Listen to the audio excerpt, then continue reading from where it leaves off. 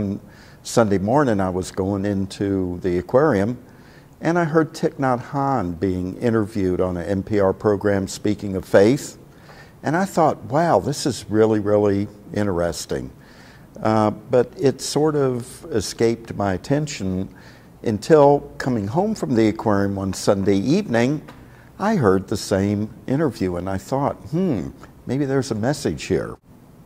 It's made a significant difference because I think if anything, it's helped me to be more accepting of life as it is rather than railing at change and beating my head against a proverbial stone wall. That has made a very major difference.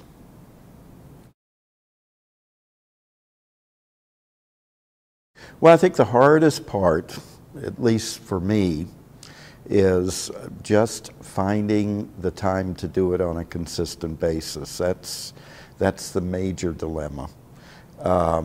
You know, I used to worry a lot about distractions, but the longer I've done it, the more accepting I've become of the distractions. They don't bother me like they once did.